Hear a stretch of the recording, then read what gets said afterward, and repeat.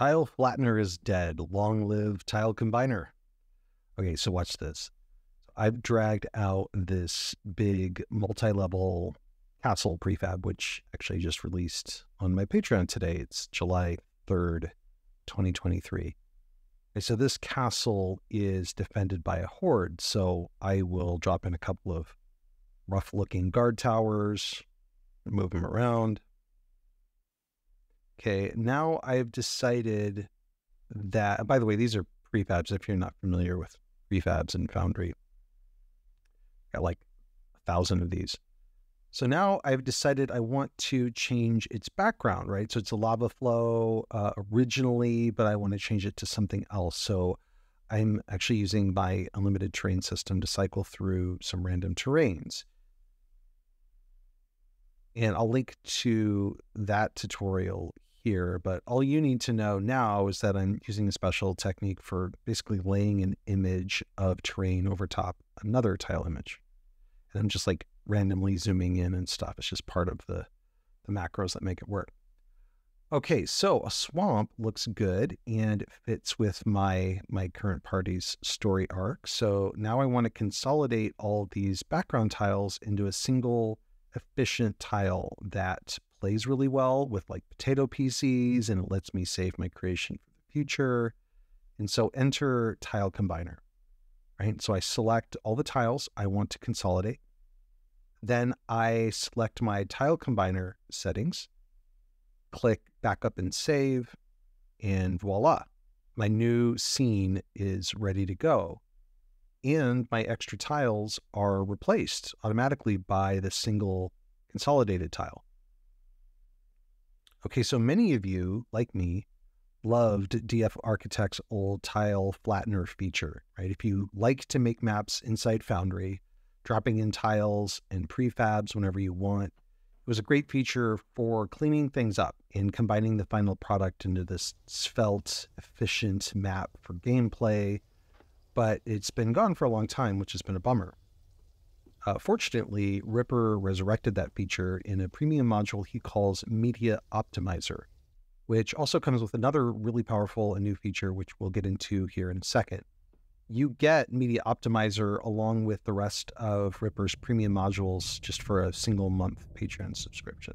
So if you don't support Ripper, recommend you check him out. Really enables a lot of the really cool stuff that we can do in Foundry, including 3D and other crazy stuff. So what's particularly cool is that the Tile Combiner feature even works with token magic effects overlays, like I use in my unlimited terrain system. So as I'm changing the terrain under the castle, I'm actually applying a token magic effects overlay of random terrains. And when I find one I like, Tile Combiner will just bake that into the overall image, into all the other combined tiles to make this super small and efficient WebP final image. And then it replaces everything else. So to use Media Optimizer, you actually have some very specific requirements to achieve first. First, and the easiest way, is I'm actually using Ripper's free Foundry client. I'll link to it in the video description. It is itself a Chromium-based client, and it has the settings flag already enabled that you need to make a Media Optimizer work, all its features anyway. If you use that, everything from Media Optimizer just works out of the box. And I'm personally, myself, just kind of generally preferring to use that client because it's just optimized for performance in general.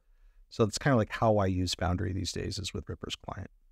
If you don't use that client or you don't want to, you can still use all the features. You just need to either use a Chromium-based browser like Brave or Chrome, of course, Edge, Opera. That will give you the Tile Combiner feature that I just showed you, right?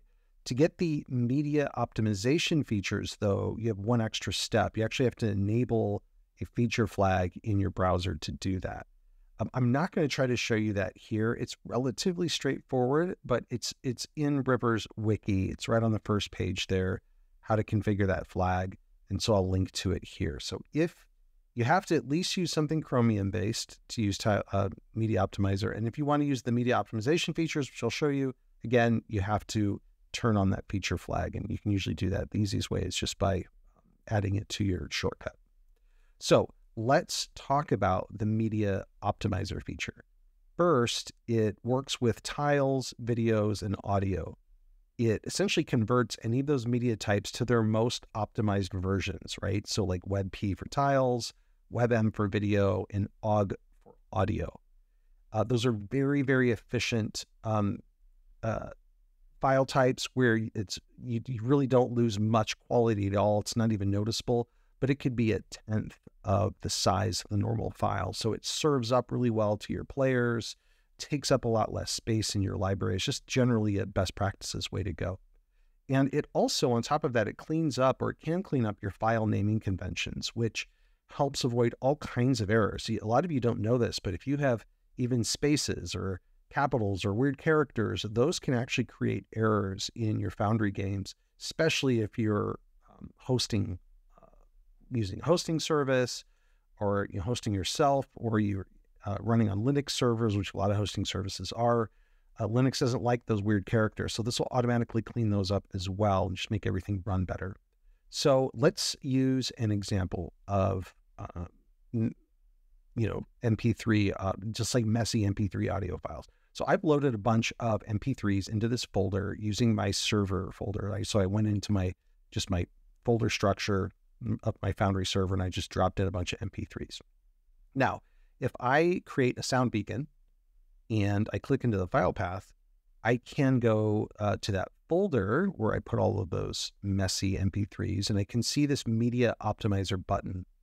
So I'll click that, and it just goes to work. Remember, you have to have Chromium browser, and you have to have the settings turned on from the wiki to make this work. Otherwise, it'll just throw a bunch of errors. So this, once it's done, this is actually really impressive, right? So if any of you have ever tried to use those free media conversion tools online, which I use them all the time, they all suck. They're all terrible. But here you've got like all of the media conversion you need for Foundry all baked into Foundry now through Media Optimizer. Of course, modules can't actually delete files, so you will have to go into your server, into your folders after the fact, and delete all the old MP3s. But I mean, check this out, right? When you're done, you have a bunch of efficient OGG files, probably a tenth of the size, and all the file names are cleaned up, right? So pretty cool. Anyway, thanks to Ripper for resurrecting the tile combiner feature and for introducing this new media optimization tool while you were at it. Let me know in the comments if you guys have questions. I'll try to get Ripper to help answer those. And let us both know how you get along with it in general. And in the meantime, everyone, have fun making your maps.